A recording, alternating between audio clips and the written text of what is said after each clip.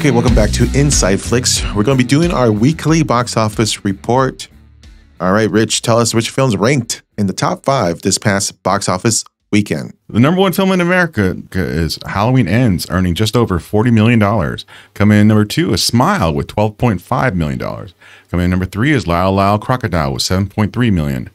Coming in number 4 is The Woman King with $3.7 million. And rounding out the top 5 is Amsterdam with $2.7 million. All right, let's talk about Halloween Ends.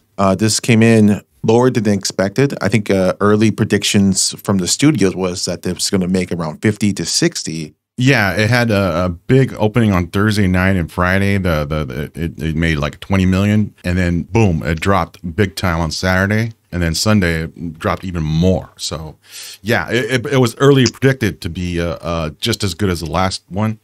Well, it seems like word of mouth. I mean, the movie didn't do well with critics or with even audience scores. Yeah, and although it was the last chapter, and everyone should see the last chapter of any trilogy, but the word of mouth is just basically saying, watch it on Peacock, and that's what everybody most likely did. Yeah, I think so. I think that's probably about right. Well, I would say that Smile, this is Smile's 3rd week, and it still holds strong. So I think Smile also took a chunk out of that number too. And also you got Barbarian, which is, doing very well still. And Terrifier 2, like it or not, that is a cult movie. And I think that has taken a little bit of the audience from Halloween Ends. If you're a horror fan, you got a lot of options to watch in theaters. Not just that, but there's also a ton of re-releases of classic horror films in theaters right now as well. Yeah, I agree. Smile is it only dropped a little over 30%. Total worldwide is 137 million. So that's impressive. Yeah, I would say Smile is probably the bigger hit or the bigger surprise hit than, let's say, Halloween Ends, because I think next week Halloween Ends is going to have a huge drop for its second week. Oh, definitely. I think it's going to be the biggest one probably since Bros.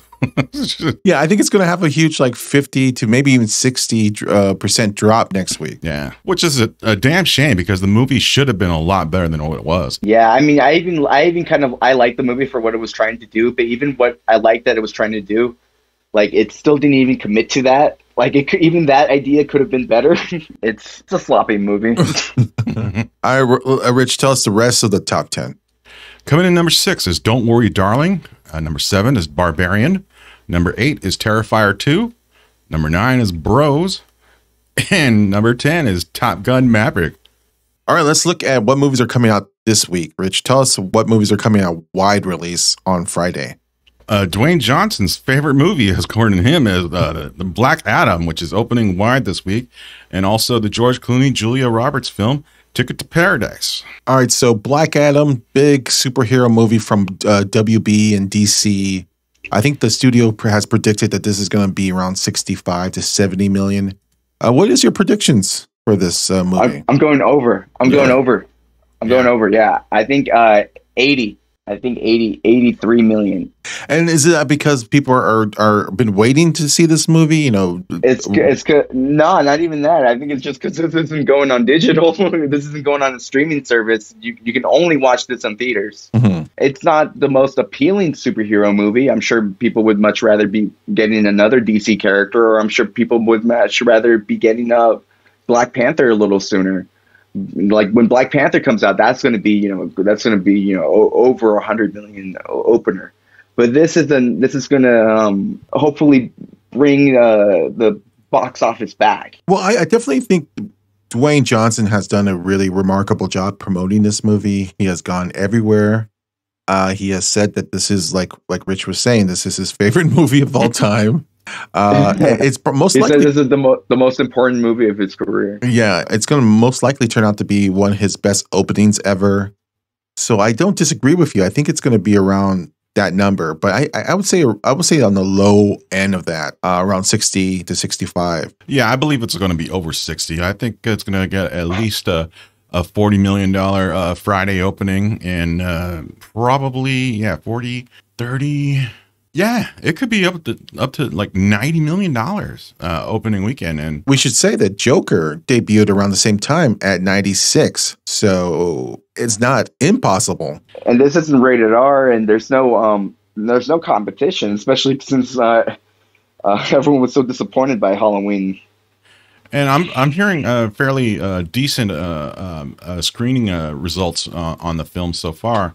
Everyone's in agreement that it's not one of the best superhero films, but it's the best thing Dwayne Johnson has done since you know for a while. Well, yeah, everyone's saying that this is like the most entertaining Dwayne Johnson film to come out in a long time, and that it's really action packed. And I think that's kind of what we want from the movie, right? I don't need much from Black Adam. I don't need a deep story from Black Adam, even though Dwayne Johnson might think it is. Let's talk about Ticket to Paradise now. This is George Clooney and Julia Roberts' new rom-com. They're kind of reuniting again. This is definitely counter-programming to Black Adam. Like Bros, this is a rom-com. Is this going to do well with U.S. audiences? Well, wow. What is well? What does this movie have to make? That's a good question. I don't know. I mean, I know it's or has already opened internationally. It's doing decent enough. Yeah, it's doing pretty well overseas. But like, what does it have to make over here? Like, I would say 40 million would be really good. I don't think it's going to do that. I don't think it's going to do that either. I mean, how much do you think it's going to make this weekend? I'll go say 30. I don't think it's going to be that much. I think it's going to be around 20. Yeah, I think it's going to be less than that also. I think it's going to be like... I mean, it's definitely going to be competing with second week of Halloween Ends, which most likely going to do less than 20. I think Halloween is going to beat Ticket to Paradise. Well, a lot of people are going to go into Black Adam and see, sold out. Let's just watch Ticket to Paradise. Let's just see Halloween because it's the Halloween season. Oh, hell no. Or let's just watch Terrifier 2 where everyone's throwing up and vomiting everywhere. Yeah, that's perfect for the family. Let's get into limited release. Rich, which movies are coming out in limited release? Opening up in limited releases is The Banshees of Inisherin and Aftersun. Yeah, so The Banshees of Inisherin is the new black comedy from Martin McDonagh. This got a lot of buzz during the festivals recently, Venice, TIFF, all those. It's most likely it's a front runner for Best Picture of the Year, or at least a contender. I think it's going to do pretty well, like Tar, like Triangle of Sadness. Most likely it's going to do pretty well in limited release. I think there's going to have a huge per screen average for this movie. I believe so too. I think when they release these in limited releases, it's usually in the right territories, like the LA and New York. I mean, they know where their audience is. Yeah, everyone that's seen it is saying that this is one of Martin McDonagh's best films of his career. Yeah, that's one of the reasons I want to see the movie, just because the reteaming of them from in Bruges. All right, let's look at what's coming out on streaming. Rich, tell us which films are going to be available to stream this week. Coming out on Netflix is The School for Good and Evil. Also on Netflix is The Stranger. On Apple TV is Raymond and Ray. And VHS 99 on Shudder. So The School for Good and Evil is the new Paul Feig. He's taking a stab at fantasy young adult fare. This stars Charlize Theron and Michelle Yeoh, Kerry Washington and Lawrence Fishburne, and mostly it centers around a bunch of kids at school. Yeah, it looks like a Harry Potter kind of. Let's just say ripoff. And okay, yeah. The Stranger is an Australian crime thriller that stars Joel Edgerton and Sean Harris. This looks interesting because I think this is kind of loosely based on a true story. Something about catching a murderer. I think there's a detective angle to it. Raymond and Ray. This is the first. I believe the first on-screen pairing of Ewan McGregor and Ethan Hawke.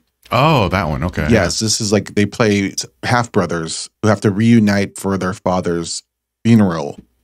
Well, it's produced by Alfonso Cuarón and directed by Rodrigo Garcia, and that's going to be available on Apple TV. But VHS 99, Raymond, you're a big fan of the series. Not necessarily. I've seen a few installments. They're hit and miss, but I'll probably be checking this out because, I mean, why not? So those are the movies you could check out on streaming. Thank you for watching InsideFlix. We'll be back next week with more box office results. And we'll see how Black Adam did. All right. Thank you for watching InsideFlix. Bye-bye.